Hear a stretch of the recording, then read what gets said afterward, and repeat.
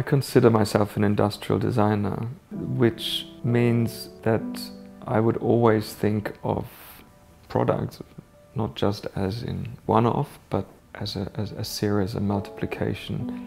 Then on top of that, I'm German. I probably have some of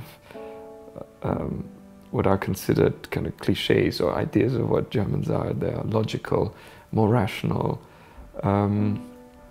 I think I am to some extent, but I'm very hands-on. A lot of the things we do come out of a certain action of just making it, doing it, and I think in that respect I'm probably, let's say, more of an old school designer in the sense that we still work with the real physical stuff.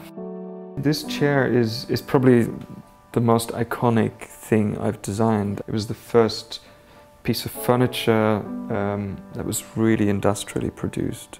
A paper model, which shows you a little bit how it all started. This is the real process of designing things.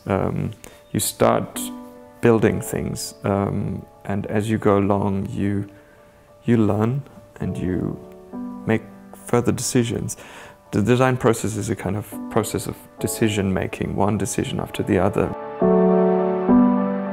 We take furniture for granted, and I don't want anyone to think about how difficult it is to build furniture, but even doing very, very basic things sometimes are incredibly difficult. We, send man to the moon, but building a wooden chair is still, is still a challenge.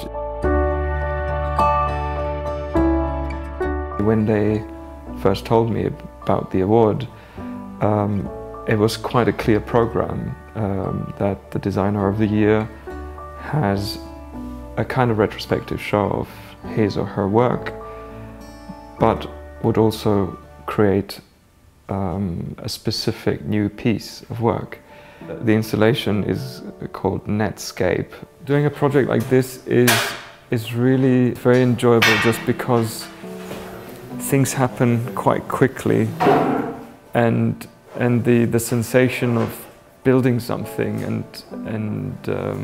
and the making, it just gives you a lot of energy. Sometimes you can imagine projects that drag out over years. This momentum gets lost, right. and a project like this has a total momentum. This I found in a shop.